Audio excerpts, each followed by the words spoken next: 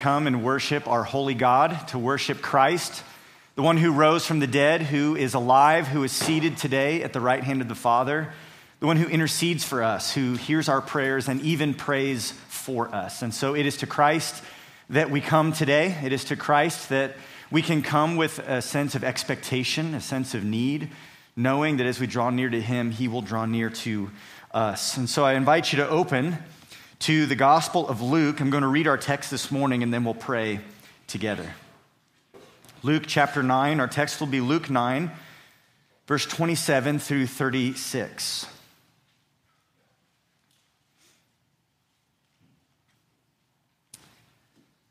Luke chapter 9, beginning in verse 27.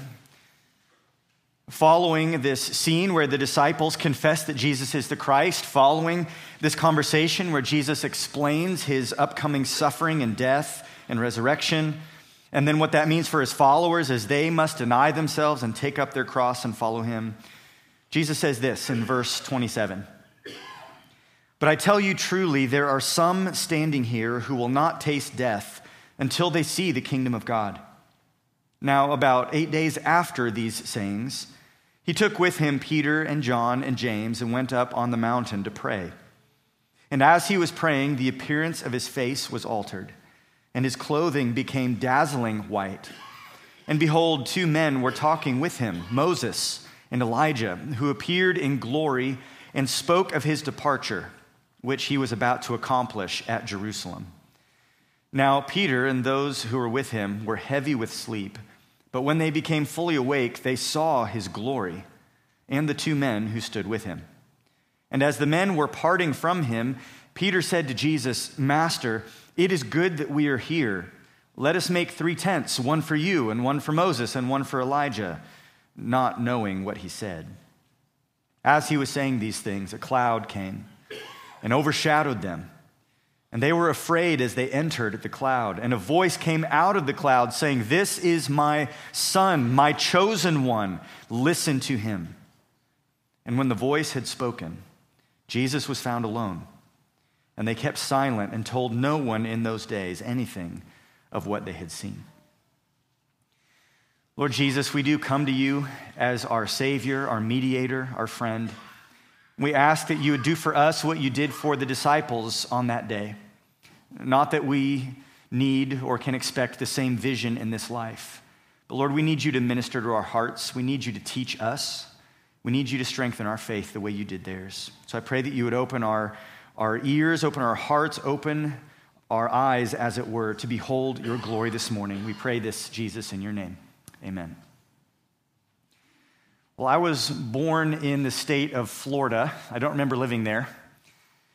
I lived for a few short years in Missouri when I was very, very young, for a few short years when I was first married in Wisconsin.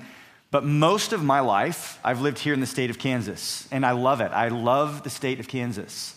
There truly is no place like home. As much as I travel, go to different places, even different countries, I love coming back to Kansas. Despite what people may say, if they've only driven down I-70, I really do believe Kansas is a beautiful place to live. However, as much as I love Kansas, I do have to admit mountains are awesome. And we don't have any, do we? Mountains are an amazing aspect of God's creation. Mountains make you feel small. And these mountains, they can be seen from miles away. If you are taking that I-70 route, you're out there in what I think is really a not pretty part of Colorado. And you can see the mountains in the distance, and they're growing larger and larger, and it whets your anticipation for whatever it is you're going to do, if you're going to camp or hike or ski or even just drive through. These mountains are really glorious, and I love it when the sun is setting or the sun is rising, how the mountains truly reflect this amazing depth of color, and you really see God's glory in the mountains. You not only see God's glory in the mountains as you just look at them and see how majestic and impressive they are, you can also see God's glory from the mountains. If you've ever climbed a mountain, you've been up on the summit, you can look across and see things you can never see when you're standing at sea level. I love soaking in the views from the top of the mountains. It really is breathtaking. But in Scripture, we don't just see glory in the mountains, and we even see more than just glory from the mountains. As you read through both the Old Testament and the New Testament, we actually see glory on the mountains. It is often on a mountaintop where God reveals himself to his people. We see it in the Old Testament in Exodus 3 as Moses is on a mountain. He encounters a burning bush, and the very presence of God is there. And as Moses encounters the glory of God on the mountain, God speaks to him. There's this moment of revelation. We see it later on in Exodus chapter 19 as Israel gathers at that same mountain after they've been rescued from slavery in Egypt and after they've crossed the Red Sea. They're gathered together at Mount Sinai to receive this covenant from God. And they see the glory of God manifest on the mountain. The mountain is wrapped in smoke. There's thunder and lightning and earthquake. And the whole mountain is sort of wrapped in this cloud. And then as Israel, trembling down at the bottom of the mountain, sees all of this, they hear the voice of God speaking to them. God speaks to them and gives them the law, the 10 Commandments. And then here in the New Testament, in Luke chapter 9, once again we find this theme, this display of God's glory on a mountain as Jesus is transfigured in the presence of Peter, James, and John. And then once again on the mountain, the glory of God is seen, and then God speaks. God speaks. Peter, James, and John are given this glimpse. They're given a taste of glory, a literal mountaintop experience that was meant to make an imprint on their minds and their hearts. It was meant to tattoo on their souls, as it were, this awareness of what the glory of Christ really means. It's a vision that would serve to encourage and strengthen their faith. The point of this morning's message is that the glory of Christ is the fuel for faith. It's this vision of who Jesus is, this understanding of his power, his majesty, his goodness, his glory. As we behold the glory of Christ, it fuels our faith. When our faith is weak, when our mind is plagued by doubts and by fears and by questions, when we feel discouraged, when we feel spiritually cold, what the doctor orders for us in that moment, the medicine that we need, is to behold the glory of Christ, to see him for who he truly is. So I want to walk through this story, sort of break down this scene into a few different key parts, and then we'll draw out some implications for us at the end. As we look at this story, we started actually in verse 27. And despite how your editors of your Bible may have put some headings, I think it's helpful to connect verse 27 to the rest of the story. In verse 27, we find a gracious promise. Look at this gracious promise that Jesus makes. He says, "But I tell you truly, there are some standing here who will not taste death until they see the kingdom of God." This brings up a very important interpretive question. This is a verse that a lot of people wrestle with, and there's many different opinions about it. What exactly is Jesus referring to in verse 27? When he says they will see the kingdom of God, what does that mean? Well, there's a number of different options, and we usually don't dig this deep into all the different interpretive questions, but I think it's useful today to do that because this passage often causes people to stumble. So there's at least 5 different ways we can interpret this, and I'm just going to run through them briefly.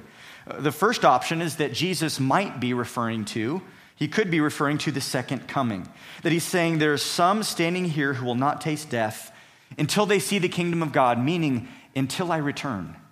Until the second coming. So some will interpret this passage this way and therefore point to this verse as an example of a failed prophecy. Obviously, these men are all dead, and Jesus hasn't come back yet. So some will conclude that Jesus was either himself deceived, that he was mistaken, that Jesus got it wrong, or that he was a deceiver, that he was a liar, that he was a false prophet. But Jesus is no liar.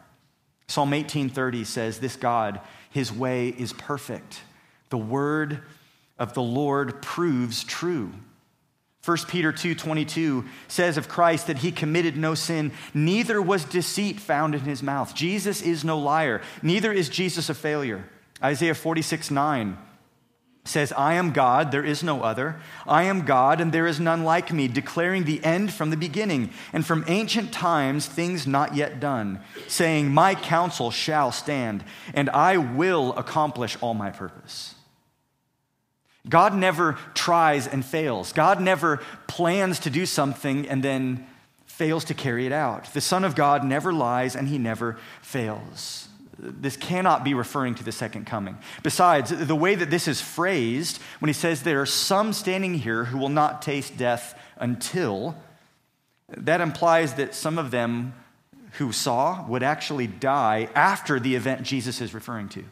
So if Jesus is referring to the second coming, that can't work, because the saints will not die after Jesus comes, after he establishes the kingdom, after the resurrection. There will be no more death for his redeemed after his return. Jesus isn't referring to the second coming. On top of that, if Jesus were a failed prophet, if he were a false prophet who made this bold prediction that ended up falling through, why do you think Matthew and Mark and Luke would all include the same? Why would they all put the spotlight on this promise if it was a failure, if it didn't come true? That's the sort of story that they would have been embarrassed about, right? That's the sort of thing you try to cover up if you're trying to start a new world religion. So it doesn't make sense that Jesus is referring to the second coming. And it seems obvious that they, the first hearers who helped to author some of these books, they understood Jesus to mean something different than the second coming. So when Jesus says, there's some standing here who will not taste death until they see the kingdom of God, let's take this idea of the second coming and take it off the table. There's a second option. Some people think Jesus is referring to the destruction of Jerusalem in 70 AD. Now, this was truly a monumental event, but I think it's a stretch to see that act of judgment as the kingdom. It's a strange way to refer to apostate Israel being judged. That is never described as the kingdom elsewhere. Option 3, some people think Jesus is referring here to his death, resurrection, and ascension. Maybe he's saying there's some standing here who will not taste death until I die as a sacrifice for sin on the cross, until I rise again on the third day, and until I ascend back up into heaven. Maybe, but nowhere else does Scripture use the word kingdom to describe Christ's salvific work. Also, 11 of the 12 witnessed those things, everyone except Judas. So saying that some standing here will not taste death until I die and rise and ascend, that doesn't seem to fit. That's a strange way to tell them that 11 of the 12 will see all of this happening. There's a fourth option, which is better. Perhaps Jesus is referring to Pentecost. Perhaps he's referring to that powerful scene in the early chapters of Acts where the Holy Spirit is poured out on the believers there in Jerusalem. That marks the birth of the church. It was a visible expression of God's power there at work in his people. But the church is not the fulfillment of the kingdom. As much as the church is to be an outpost of the kingdom, as much as we as the church are like little embassies of the kingdom of God, this is not the fullness of the kingdom. And once again, 11 of the 12 saw this event take place. They were there. So saying some will not taste death until you see this is a weird way to say everyone except one traitor will be there for the birth of the church. So I really think the best explanation, option 5, is that Jesus is actually referring to what takes place next. He's referring to the transfiguration. Right here in this immediate context, we have the fulfillment, the answer for what it is that Jesus is referring to in verse 27. There's a few reasons why. Jesus says, some are standing here who will not taste death until they see this.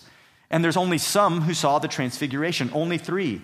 We're told that Peter and John and James were with Jesus when this took place. Before they tasted death, they got a little taste of the glory of Christ, a little glimpse into the majesty of the kingdom of God. And this emphasis on glory that we see here in this passage on the transfiguration, the glory that Christ manifests, the glory that the disciples see, it ties in with all the emphasis on glory in verse 26. If you look back at verse 26, Jesus had said, whoever is ashamed of me and my words, of him will the Son of Man be ashamed when he comes in his glory and the glory of the Father and of the holy angels. This reference to the Son of Man, this reference to the glory of the Father, this reference even to the glory of the angels, and this reference to the kingdom of God, it is an emphasis on glory, glory, glory, glory. And then what do the disciples see? They see glory. So I think this is tied together. This is a glory that would not be seen in Christ's death, even a glory that's different than what is seen in his resurrection and ascension. It's a glory that's even different than what they would experience on the day of Pentecost. This is a weighty experience of glory on the Mount of Transfiguration. I also think that Jesus is referring to the transfiguration because in Matthew's gospel, Mark's gospel, and Luke's gospel, they all three record the transfiguration immediately after this saying, immediately after this promise. And each of these three authors is very careful to give a timestamp. Notice what Luke says. He says about 8 days after these sayings. He's linking them together. Matthew and Mark both say that after 6 days had passed, and they're just doing the math a little bit different. Matthew and Mark are referring to the 6 days that take place between the promise and the fulfillment, while Luke counts the day of the promise and the day of fulfillment. So there's no contradiction there. There's no error there with the math. But the point is that all of these authors are tying these two events together and giving it a precise timestamp. And you might ask, why is that? Why are they giving this detail? Often the gospel authors just say sometime later or and then or and immediately, but rarely do they give specific timestamps like this. I think they're doing so to intentionally link this event with the saying of Jesus. Say, look, Jesus promised that this would happen, and then it happened. In addition, the divine statement from God points back to the previous section. Later, the divine voice from heaven in verse 35 says, "This is my son, my chosen one, listen to him." Listen to him. He's tying it back to everything Jesus has been saying, everything Jesus has been teaching. He's saying, listen to his revelation, his promises, his warnings, his instruction. This is another contextual link that ties this passage together with the one that comes right before it. So I know that's a bit of a rabbit trail of a Bible study, but it's good for us. It helps us understand that God's word is true, and it is clear, and we can trust it.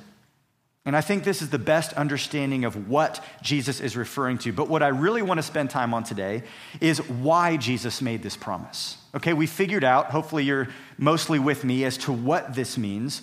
But why did Jesus say this? Why did Jesus give them this experience? What is his aim? What is Jesus up to?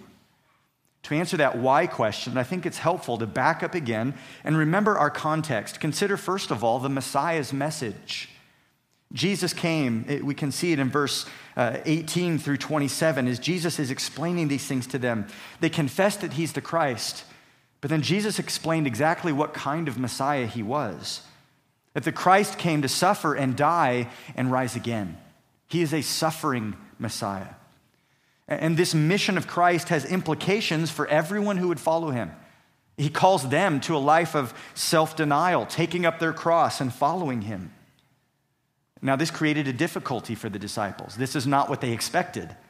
And it was probably confusing. They thought the Messiah would come in glory to drive out the Romans and restore the kingdom of Israel. And Jesus had mentioned resurrection. He had mentioned the kingdom. He had mentioned his glorious return, but the disciples are stuck on this idea of the humiliation and the rejection that has to come first. They're stuck on this idea of even the cost of their own discipleship, wrestling with how can this be and is it worth it? And so at this key moment in the formation of his followers, think about what Jesus is doing here. The one who fed the crowds, remember the 5,000 plus, and he feeds them with loaves and fishes. Now Jesus takes steps to feed their faith. He's aiming to strengthen their faith. He knows that in order to continue on this journey of discipleship, they need a vision of glory. And so Jesus graciously gives them a glimpse. He gives them an experience that would make a lasting impact on their faith. We find this glorious revelation in verses 28 through 31. After 8 days, about 8 days later, after these sayings took place, he takes Peter and John and James. They go up on the mountain to pray. Look at verse 29. And as he was praying, the appearance of his face was altered, and his clothing became dazzling white. And behold, 2 men were talking with him, Moses and Elijah, who appeared in glory and spoke of his departure, which he was about to accomplish at Jerusalem. While these three that were closest to Jesus, this was the inner circle, his close friends, while they are with him on the mountain, Jesus is praying, they're taking a nap, something that tends to happen throughout the Gospels. But while they're there, there's this amazing moment where just for a few minutes, the veiled glory of Christ is unleashed. Luke, first of all, describes his appearance. He says that his face was altered. Matthew tells us in his gospel that it shined like the sun. Little kids, how many of your parents have told you, don't stare at the sun for too long, it'll hurt your eyes? Your parents ever told you that? If they haven't told you that, I'll tell you that today. Don't stare at it too long, okay? If you look at it too long, it'll actually hurt you. It's so bright, we can't look at the sun for very long. And Matthew says that Jesus' face was shining like the sun. That's amazingly bright. It's too much to look at directly. Mark says that Jesus was transfigured. The word is metamorphao, like where we get metamorphosis. You know how a caterpillar comes out of a cocoon and it's changed dramatically? There's this change that takes place. As his face is altered, he shines like the sun. And Luke also describes his clothing. He says his clothing becomes dazzlingly white. And dazzling doesn't mean sparkly. This is the same word that's used to describe lightning flashing forth. Have you ever had lightning shine like right in front of you? That's how Luke is describing his clothes. Mark describes his clothing as radiant, intensely white, as no one on earth could bleach them. When we think about Jesus' face and Jesus' clothes, what the gospel authors are describing is clearly a supernatural event. This is not just any man. Jesus is special. When God reveals himself in Scripture, it is almost always described as light. His glory shines. The manifestation of who he is and what he is described as brightness. So much so that in the Old Testament, when Moses saw his glory and then he came down from the mountain, Moses' face was shining. It was glowing just from being in the presence of the glory of God. So what the disciples are seeing right now here in this moment, they are seeing the glorious godness, if you could say it that way, of Christ. That he is God. Hebrews 1:3 says that Jesus is the radiance of the glory of God and the exact imprint of his nature. You see, Jesus was not becoming something different in this moment. Jesus is not getting like a software upgrade and becoming something better than he was before the Mount of Transfiguration. No, Jesus didn't become glorious. He's always been glorious. He is who he has always been, and he is who he always will be. He's the Son of God. In John chapter 17, verse 5, Jesus prays, "Father, glorify me in your own presence with the glory that I had with you before the world existed." Jesus has always been this glorious. So what happens here is just for a few minutes, the humble humanity of Jesus was suspended and his divine glory was allowed to shine through, and it was blindingly glorious. But Luke not only describes his appearance, his otherworldly appearance, he also has some otherworldly companions. There's two people with him, Moses and Elijah. These two Old Testament saints, two of the greatest heroes of the faith. Moses had been personally buried by God somewhere up on a mountain. And Elijah never actually died that we know of. He was taken alive by God into heaven in this fiery chariot. So these are two pretty important characters in the Old Testament. And both of them had had experience with the glory of God on mountains. Moses had seen the glory of God in the burning bush. Elijah had encountered the glory of God on the same mountain. God had tucked him into a little cave and he had come before him. There was an earthquake, there was a whirlwind, there was fire, but God was not in any of those things. Elijah hears this low whisper, what's often been called a still small voice, and God spoke to Elijah on a mountain. So now these two are with Jesus, once again on a mountain, once again beholding the glory of God, and once again they are speaking with him. I think it's also significant that Moses and Elijah were there for two other reasons. You see, the people of Israel were expecting a prophet like Moses to come, but someone who would be greater. In Deuteronomy 18:15, Moses writes, "The Lord your God will raise up for you a prophet like me from among you, from your brothers. It is to him you shall listen." So Israel was expecting this future prophet who was even greater than Moses to come. And they were also expecting the prophet Elijah to return before the day of the Lord. In the prophet Malachi, we see this promise that Elijah would return and that he would be sort of this symbol, this forerunner of the age to come, the kingdom that was going to be established. So these two men being there is incredibly significant. But I think it's interesting, they're not there to talk to the disciples. It's not recorded that they say anything to Peter, James, and John, or that Peter, James, and John say anything to them. The attention of Moses and Elijah, these two great heroes of the faith, these two incredibly significant figures, their attention is all on Jesus. They're looking at him. They're talking to him. He is the better Moses who came to not just write the law, but fulfill the law. He is the ultimate prophet who doesn't just speak God's words to the people. Jesus is the living word, the word incarnate. Jesus isn't the one who prepares the way. He's the one who is the way and the truth and the life. So the ministries of these two men, Moses and Elijah, as great as they are, they're completely overshadowed and fulfilled by Jesus. So what are they talking to Jesus about? Well, Luke tells us. Verse 31 says that they appear with him in glory, and they spoke of his departure, which he was about to accomplish at Jerusalem. They spoke of his departure. The Greek word here is literally the word exodus. Moses had been through an exodus before, but he's interested in what Jesus is about to do. He's interested in what Jesus is going to accomplish specifically at Jerusalem. You see, Moses and Elijah may have spoken for God in times past. They'd even spoken with God in times past. They had led God's people. These two men had performed great signs and wonders, but you know what they needed? These two men, as great as they are, they needed atonement. These men needed a sacrifice for their sins, something that no lamb and no bull could ever offer. These men needed a Savior, and they're counting on Jesus. They're speaking with him. They're focused in on what he's about to accomplish at Jerusalem in his death, burial, and resurrection. Following this glorious vision, Peter makes a somewhat clumsy proposal in verse 32. Peter and those who were with him were heavy with sleep, but when they became fully awake, they're not dreaming.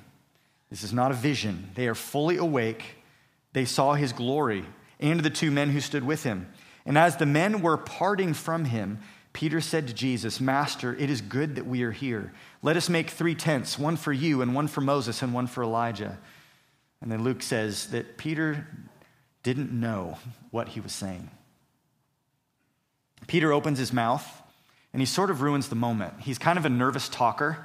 We're told elsewhere that these men were terrified, as usually people are when they behold the glory of God.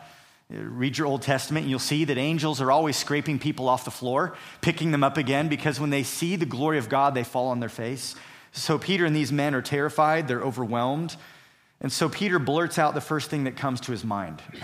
And he says, "Hey, we should build some tents." Now that might sound strange to our ears. And you might think, "Peter, what are you talking about? That's dumb." But in Peter's mind, this made sense. And I think Peter gets a bad rap. He's often described as being sort of a bumbling idiot who's confused. But actually what Peter says is very, very intuitive. He knew what he was talking about. Peter was very in tune with some of these themes: Moses, Elijah, glory, mountain. It's like, hey, I've seen this movie before. I know what should happen next. Again, if we go back to Mount Sinai, the glory of God was revealed there on the mountain. And Moses had been there on that day. And you know what they did after this glorious revelation took place on the mountain with Moses? They built a tabernacle. They built a tent. And the reason they did that in Exodus, and we see that in Exodus 19 through the end of the book, this building of the tabernacle, the giving of the law, the reason they built the tabernacle was so that the glory of God could dwell among them. So Peter goes, "Wow, this is the glory of God. We're on a mountain. Moses is here. Let's build some tabernacles so that we can preserve this moment." He wanted to bottle it up. He wanted them to not depart, but actually be able to stay. So I think it makes sense what Peter is saying. I think there also might be a little impulse for Peter, saying, "Hey, you know what? This moment is glorious. Maybe we can skip that whole part about suffering and rejection and death.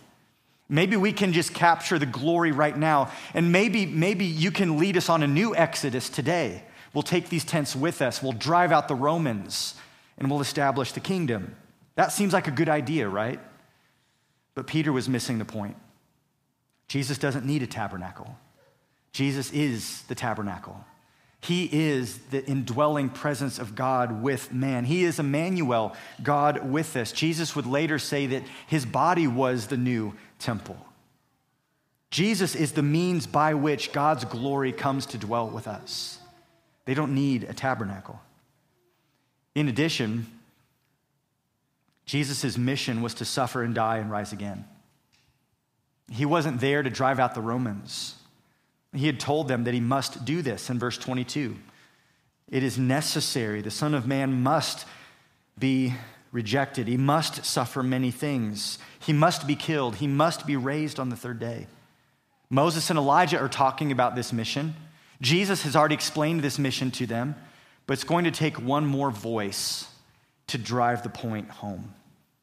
And we see that voice in verse 34 and 35, a divine proclamation. As he was saying these things, a cloud came and overshadowed them, and they were afraid as they entered the cloud. And a voice came out of the cloud saying, "This is my Son, my chosen one. Listen to him." This whole passage, this whole story is filled with allusions to Mount Sinai.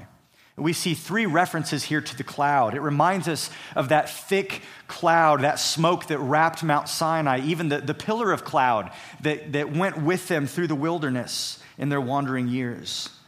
And just like there at Mount Sinai, when there was a cloud, once again, God speaks from the cloud to his people. And notice what he says. He says, "This is my Son."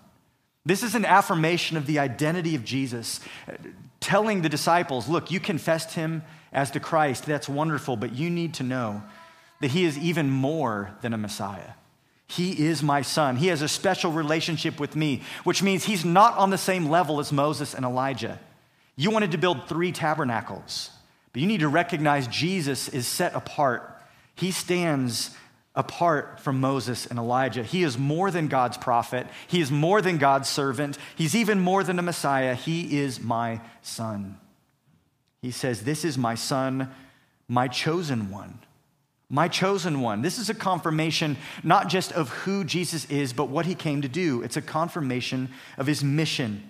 God the Father is telling the disciples that they need to recognize and receive the fact that Jesus has been appointed to a task, and that his task is to die and rise again, to bring salvation to God's people. Jesus had come to do the will of the Father. The disciples had a hard time with this. Peter, in the other Gospels, we're told, tells Jesus that he shouldn't go to Jerusalem and die on the cross. He doesn't like that plan. Here, Peter's like, maybe we can have a different plan. Maybe we can build some tabernacles. And God is saying, listen, this is my Son, and he is my chosen one. I have appointed him to do my will. And then comes the directive.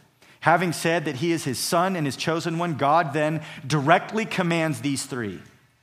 Can you imagine hearing a word from God like this? He says, listen to him. Listen to him. I had to wonder if Moses was nodding at this point. Again, Moses was the one who wrote back in Deuteronomy 18, "The Lord your God will raise up for you a prophet like me from among you, from your brothers. It is to him you shall listen." So God says, listen. So we ask, well, listen to what specifically? Well, I think he's saying you need to listen to what Jesus has been trying to teach you. Listen to what Jesus has been trying to tell you about his death, because they weren't listening. They were talking, and they were talking because they thought they had a better plan. They thought they had better ideas. They thought they had a better means of bringing about the fulfillment of God's promises. But God says, you need to listen to what my Son is saying. You see, if Jesus doesn't die, there is no kingdom. If Jesus doesn't suffer, there is no redemption. If Jesus isn't rejected and despised, there will be no heaven, no kingdom, no glory for us. So they need to listen to what Jesus is saying. They need to receive it. They need to believe it. They need to embrace it, as difficult and confusing as it might be.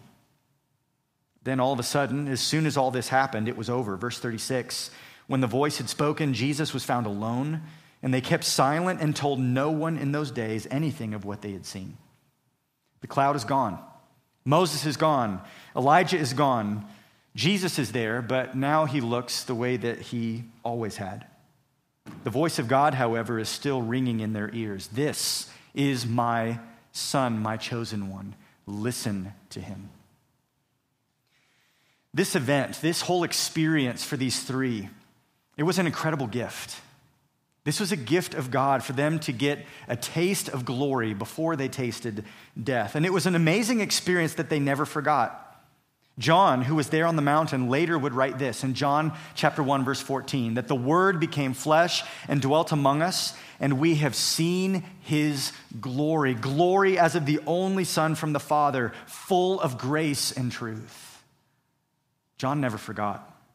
Peter, who was on the mountain that day, writes this in 2 Peter chapter 1, verse 16. Peter says, we were eyewitnesses of his majesty. For when he received honor and glory from God the Father, and the voice was borne to him by the majestic glory, this is my beloved Son, with whom I'm well pleased. We ourselves heard this very voice borne from heaven, for we were with him on the holy mountain. These guys never got over that experience. They never forgot. It left a permanent mark on them, and it gave strength to their faith. It affirmed their confession that Jesus is the Christ, and it gave them hope that though Jesus was, yes, indeed, on the way to the cross, that the humiliation of his death would not be the end of the story. It was merely a prelude to glory, to exaltation, to resurrection, an ascension, and a return, an enthronement, and a kingdom.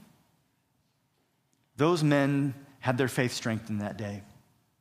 And I want our faith to be strengthened today as well. So how do we respond to all this? I want to give you 3 takeaways, 3 implications from this text. And I'll give them in the form of some encouragement. So I want to encourage you today, first of all, to behold the glorious person of Christ. That's what you need. That's what I need. We need to behold the glorious person of Christ, to see him, to see his glory, because that is the medicine we need as well, to strengthen our faith. You might say, well, JD, that's great. Those guys got to see it. I haven't.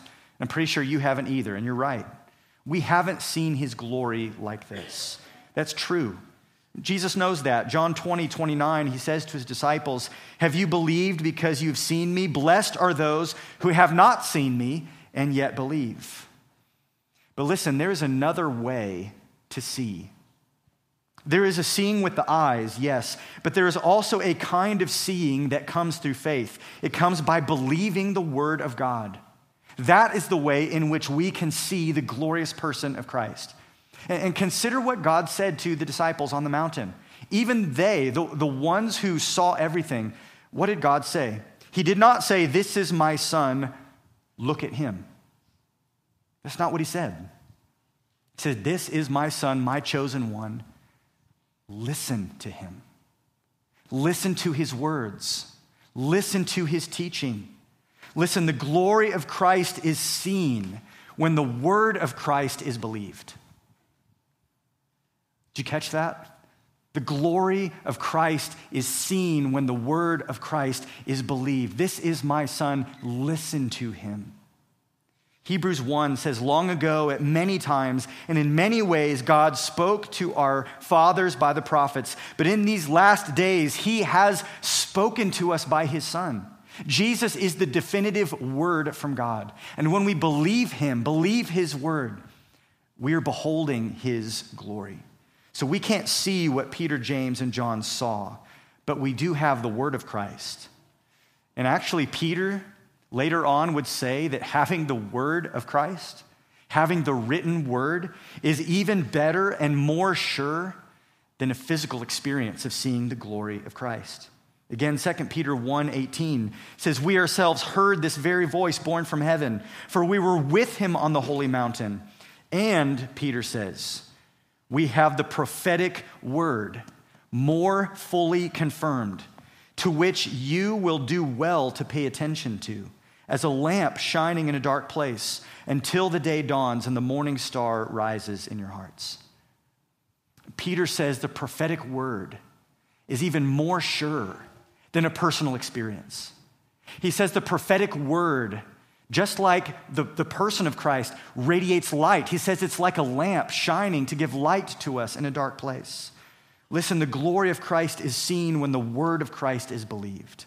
We behold the glory of Christ's person when we see him in the scriptures. We see his divine essence in human nature in the scriptures. We see his attributes. We see his character in the scriptures. We see his works of power, and we receive his words of wisdom and instruction in the scriptures.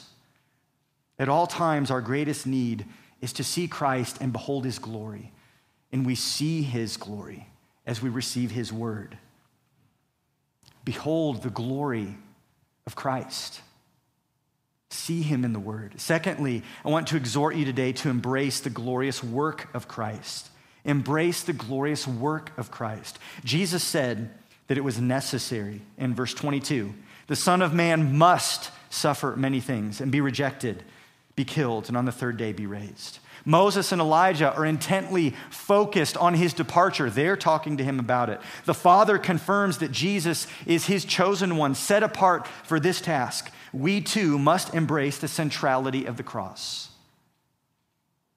If the glory of Christ is the fuel for our faith, we behold that glory in his person, but we also need to embrace his glorious work. The glorious work of Christ is to save sinners through his death and resurrection. It's at the cross that we see the mercy and the justice of God. It's at the cross that we see the glory of his love for sinners. It's at the cross that we see the glory of Jesus' perfect obedience to the Father. It's on the cross that we see the glory of God's sovereign plan to save his children. Yes, the good news of the gospel is for the lost. If you're not a believer in Jesus Christ today, you need to come and repent of your sin and believe in Jesus. It is only the death of Christ that can save you. It is only by the power of his resurrection that you can have eternal life. But listen, this is good news for Christians too. It really is. In beholding the glory of his work, Christ's work, our faith is strengthened. The gospel is good medicine for Christians. Nothing else but the work of Christ can convince us of the Father's love. When you question whether you are loved by God, when you go through hardship and difficulty and doubt and suffering, and you start to have this little small whispering in your ear, does God really love you? Look to the cross. That's the definitive answer. Nothing but the work of Christ gives us hope in the face of death, confident that we can go all the way to the finish line, that we can die well, knowing what's on the other side for us. Only the gospel can give you that hope. Only the gospel can give you confidence to stand on Judgment Day, knowing that when everything is said and done and we die and we stand before a perfectly holy judge, and we know our sin, we know our failures, you know what gives us confidence to stand in the day of judgment? The work of Christ. It is glorious. It is glorious. What else can convince us that God sovereignly works everything together for good? The most horrific evil that has ever been performed in this world, the murder of God's own Son.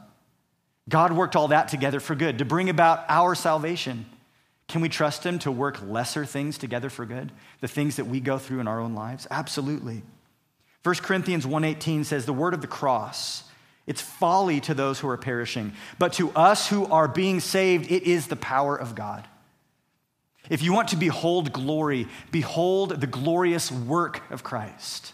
That will strengthen your faith. When your faith is weak, when fear and doubt and apathy weary your soul, embrace the glorious work of Christ. And then finally, I want to urge you today to anticipate the glorious return of Christ. Anticipate the glorious return of Christ. Listen, we do not see him now, but we will. We will. And it won't be a little glimpse for a few moments. And it's not going to be seen by only a few. It will be seen by all, and it will continue for eternity. Revelation 1:7 says, behold, he is coming with the clouds, and every eye shall see him. Every eye shall see him, no exceptions. We will see his glory coming with the clouds. Now, this is a warning for unbelievers. The returning Christ comes to crush his enemies with a rod of iron. He comes to judge the living and the dead. But the return of Christ is a comforting thought for true believers. And we need to anticipate that. We need to look to the glory of his return. Revelation 22:4 says that we will see his face and his name will be on our foreheads. There's a personal experience, and relationship with the risen Christ that we will enjoy for all of eternity. The Apostle Paul looks forward to this day. In Romans 8:18, he says, I consider that the sufferings of this present time are not worth comparing with the glory that is to be revealed to us. Paul was looking to that glory. Jesus was encouraging Peter, James, and John to look ahead to that glory. We too need to look ahead to the glorious return of Christ. Jesus is coming back, and his return means life and resurrection and joy and rest for all the saints. It meant these things. This was the hope for Moses and Elijah. They were waiting for Jesus to do what he came to do so that they could have a resurrection body and enjoy the eternal kingdom. Peter, James, and John were waiting for this day. This was their hope as well. And it's the hope for every believer in this room. 1 Peter 1:13 says, set your hope fully on the grace that will be brought to you at the revelation of Jesus Christ. Set your hope fully, not on yourself, not on another person, not on your strength and your money and your resources and your resourcefulness and your strength, not on the government, not on your church. Set your hope fully on the grace that will be brought to you at the revelation of Jesus Christ. When our hope is set fully on the return of Christ, our faith is strengthened. So will you see his glory? Will you behold his glorious work? Will you anticipate his glorious return? I hope you will. If you find yourself at times, like the disciples, overwhelmed, confused, fearful, when you feel the weight of the cost of discipleship, look to Christ. Look to Christ and let his glory be the fuel for your faith. May we continue to behold his glory in the word by faith until that day when we see him face to face. Would you pray with me?